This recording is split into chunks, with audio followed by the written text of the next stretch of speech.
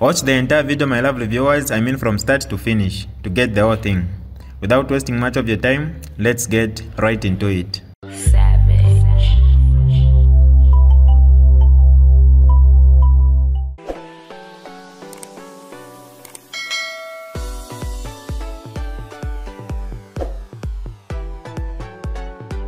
Hi lovely viewers, it's me again, your one and only Mutati Mpundu. Welcome to my YouTube channel. If this is your first time on my channel, kindly subscribe to my YouTube channel by hitting the red subscribe button down below and turn the bell icon to join the notification squad. Don't forget to like, share and leave a comment.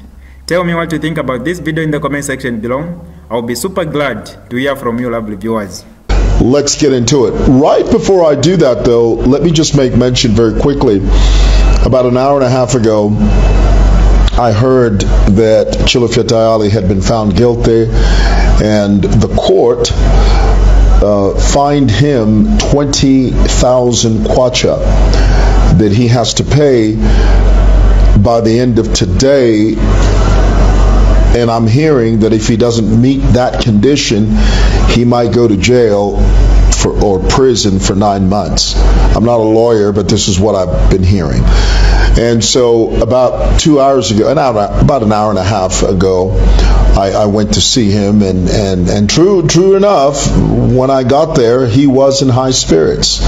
Remember a while ago, I used to not make fun, but I used to say it's not possible to be in prison and be in high spirits. Well, after experiencing that myself, there are points where you are in high spirits because, you know, your family's there. As long as your family, you know, your children, your wife, your circle of very close friends and family are sort of surrounding you and hedging you, then it's possible to be in high spirits. I can only imagine what it's like for people who don't have family, people who don't have loved ones, people who don't have a hedger, people who don't have a protector, how they would feel. I would imagine that it would be a very low point. So my point is, when I went to see him, he was in high spirits, and him and we talked for about 30 minutes, you know, and I met his wife, and I was saying to Tayali, I said, you know,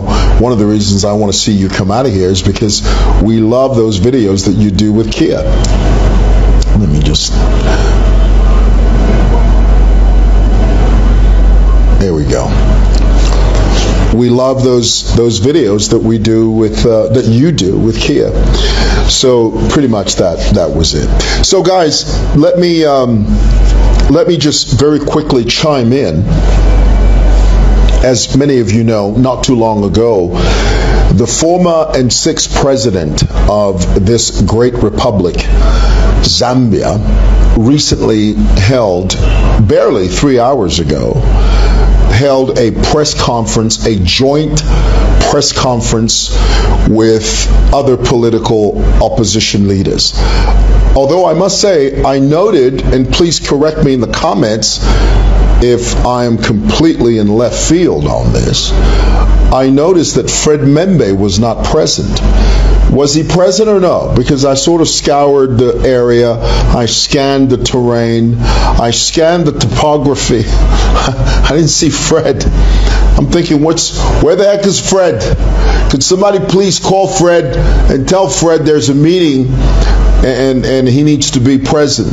Tell me in the comments, was Fred there or did I miss it? When I say Fred, I'm talking about Fred Membe, the opposition leader of the Socialist Party. Somebody says he was missing. Membe, he was not there. I didn't think so. Who was that says that? He was Albert Kasuba says he was not there. I didn't think so. I scoured. You know the word scour? I scanned the terrain. I'm thinking, where's Fred? Fred wasn't there. I guess Fred feels he doesn't need an alliance. I think Fred's gotten to a place where he thinks that he can steer this ship, SHIP. He can navigate through the rough terrain of opposition politics all by himself. Fred seems to think he doesn't need ECL, he doesn't need Sakwiba Sikota, he doesn't need the lady, you know, the lady accountant. There's a lady accountant. She's a brilliant mind when it comes to accounts. I don't know what the heck she's thinking when she decided to run for president. Because I'm thinking, what are you doing? I mean, you're a brilliant accountant, and then all of a sudden we wake up one morning and we hear you want to be president. We hardly hear a peep from her, but she was there. I always forget her name, but there's a lady there that's always there. Jackson was there. You know, the bodybuilder, you know, the light-skinned, fair-skinned guy with the big arms. He's got the big guns. He was there sitting next to the lady, sitting next to ECL. And ECL sort of led the charge.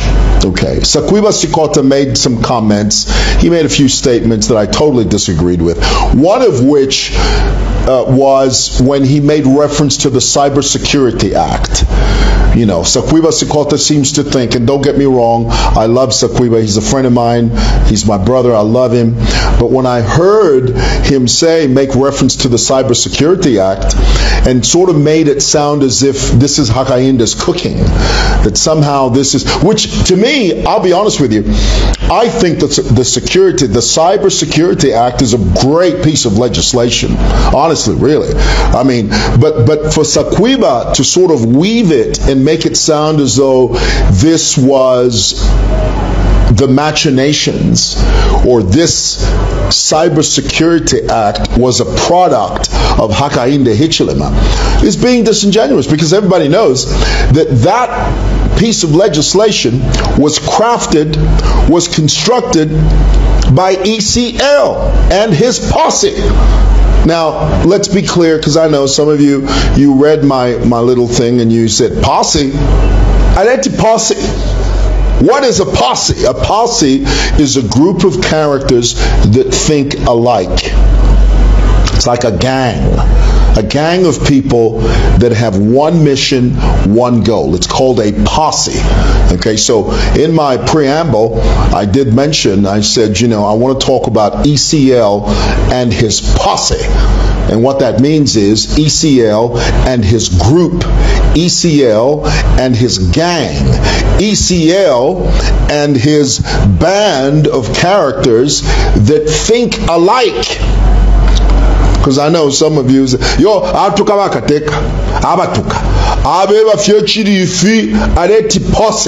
guys, it's posse. And it means a group of people that are like-minded. Come on, guys. Must I teach you everything? Anyway, let's get back to the issue at hand. So anyway, one of the things I picked out, and there were many things that ECL said, ECL being the sixth and former president of the Republic. One of the things that I heard him say, and I thought to myself, this is taken straight out of the playbook of late former President Chiluba. Do you know who first coined that phrase? The phrase that ECL made, the statement that ECL made today. ECL is President Edgar Lungu, for those of you that are unaware. ECL said, if the people want me, who am I to refuse?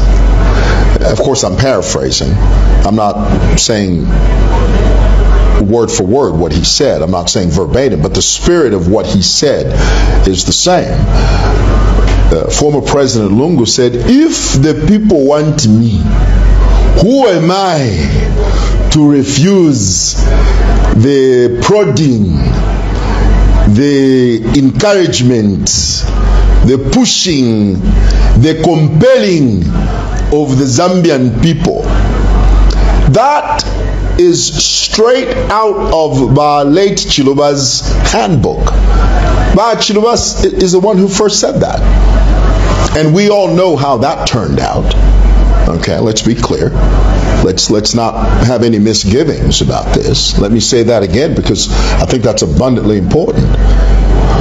Frederick Chiluba, the late president of this republic, the second president of this great republic, who took over after Dr. Kenneth Kaunda, in a bid to attempt to run for a third term, Bachiluba faced the nation with cameras on, no shame, and he said, who am I to refuse the calling, the prodding, the encouragement, the cry of the Zambian people? Because God knows they want me, he said. He said, everything in me wants to step away. I want to step back. I don't want anything to do with politics. But all these Zambian people, they keep whispering in my ear. They keep calling me. Every time I'm walking down the street, they clamor. They come around me. They surround me. They say, FJT, it's only you. Only you can deliver us from these doldrums. Only you can lift us up out of the mire of clay. Only you can plant our feet on a higher ground. FJT, we the Zambian people are calling upon you to run for a third term, because God knows we need you. Ooh, self-delusion. Do you know what that means? FJT was delusional. I mean, he believed his own bull roar. Literally, he believed his own rhetoric. He woke up one morning and said, you know what, which Zambian people? When you say things like that, when you say things like, no, the Zambian people are calling for me to vie for the presidency. Which Zambian people are you talking about? It is more accurate. It is more honest to say, Abanjikere na bwaba balefwati mbwererepo. Giveni alefwaya, Boman alefwaya. Uyu munia Zulu alimuchive, but alefwaya tine mbwererepo, so that I save him from the problems that he's going through. It's more accurate to say that. But when you paint in broad strokes, when you say the whole nation wants me back, for a third term, the Zambian people in unison rejected that idea. Chiluba read the room. He read the writing on the wall. He deciphered the Zambians' code. He could tell it in his spirit. He saw it. He said, I'm calling for a third term, but the Zambian people don't want a third term. I'm trying everything within my power to create and weave machinations and create a narrative that sort of suggests that it is the Zambian people who are calling for my return, even though constitutionally I'm not allowed. At the end of the day, when the dust settled and when the dew dried, Chiluba realized that he was shooting in the dark. That's all he was doing. He was shooting in the dark, and he knew it. That's when he decided to wake up and go to approach Lake Mwanawasa. When he read the room, when he could see that the Zambian people were not on the same page with him, Chiluba could see that the Zambian people were not going to entertain a third term from FJT. He got up, went to Mwanawasa and said, Mwanawasa, you need to help me out. These Zambians here, they don't want me, but they might want you. So let's work together. Let's circle the wagon. Sorry. Equally, by ECL, you know, this is the reason people say that if you don't learn from your history, you are doomed to repeat it. Because it's the same thing, it's the same rhetoric. Leloba ECL babukati yo ine abantu bandi abena Zambia nga balefwaya ine balenkabira ine Balenkabila, Umwina Zambia, from east to west, from north to south. But who am I to refuse that call? Well, that's not true. The Zambian people in unison don't want you back. You know why? Because you've served twice. You've been sworn in twice. You've had your hooray. It's time for other people to lead. It's not about you. It's got nothing to do with you. You've served your time, and we appreciate you for that, and we love you for it. But then here it is, you insist that, you're sitting at a table with your fellow opposition leaders. On one hand, you're saying, let's work together as an opposition front, as an opposition force. But on the other hand, you're saying, the Zambian people want me.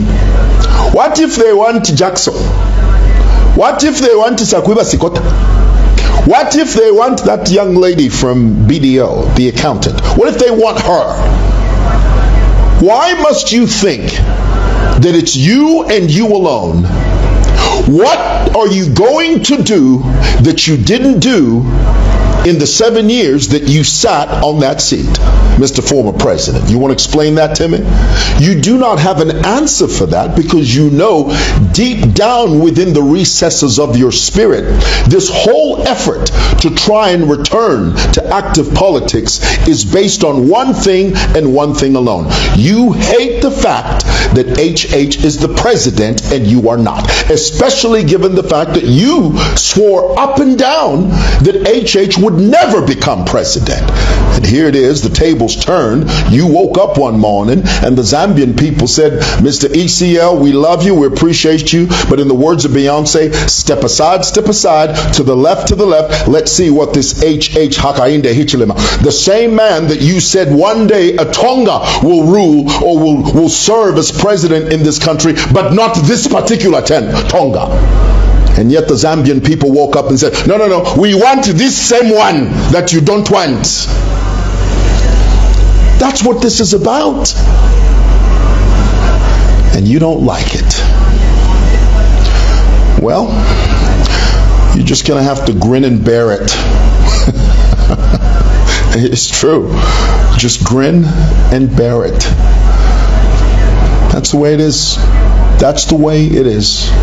And it's the way it is because the Zambian people willed it into existence. All right. Thought I'd share that with you guys. Thank you so much. Love you guys. Bye. This is DJ Mutati exclusive. Alright, that's all for you today, lovely viewers. If you did enjoy the video, please don't forget to leave a comment in the comment section below. Tell me what you think about the video you just watched in the comment section below. I'll be super glad to hear from you, lovely viewers. Once again, I go by the name of Mutati Mpundu. I love you, peace, I gotta go.